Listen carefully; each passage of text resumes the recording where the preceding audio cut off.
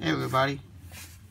So my biggest problem is getting to a destination and there's no 1450 outlet for level 2 charging anywhere, and all I have is a 110 volt outlet, and that's everywhere.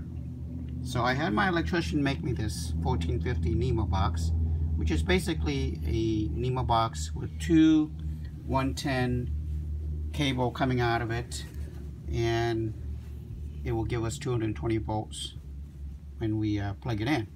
Now it's very important that you plug in both ends to two different circuits, so we'll get the 20 amp charging. So I had my electrician make me this box, and it's not UL approved or anything, but it works. And any person with basic electrical knowledge can build this box for you. So let's show you how it works. So I'm using a 20 gauge heavy duty extension cord for this 20 amp charging box. Now it's very important that you don't exceed 20 amps when charging, otherwise the breaker will get really hot and it'll trip. So Tommy's going to go ahead and plug in the cord there. And he's going to do this side. And as you can see, we're getting 220 volts of power to this box with the red light indicator is on. And it's telling me I got 220. So I'm going to plug in the Tesla mobile charger.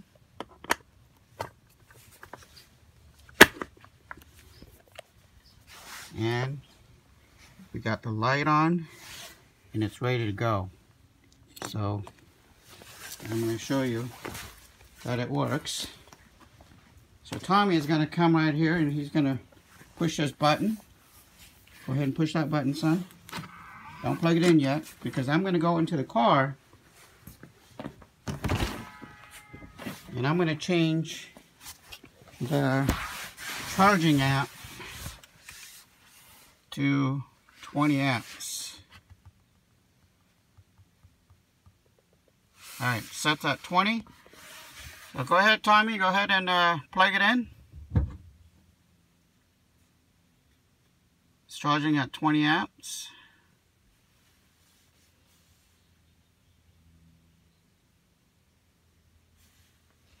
Let's give it a second.